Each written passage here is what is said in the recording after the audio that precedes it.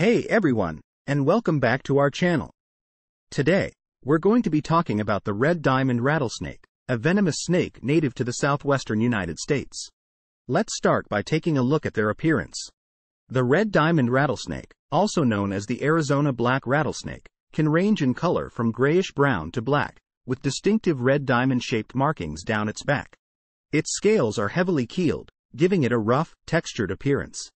They can grow up to 5 feet in length and are known for their striking beauty.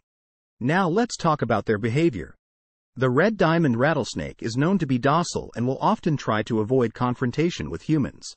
They are typically active during the day and hunt for prey such as rodents, lizards, and small birds. If threatened, they will rattle their tail as a warning sign and strike if necessary. Moving on to their habitat, the red diamond rattlesnake can be found in the desert regions of Arizona, New Mexico, and parts of Mexico. They prefer rocky areas and can often be found near streams or other water sources. Due to habitat destruction and overcollection for the pet trade, their populations have declined in recent years. Finally, let's talk about their venom.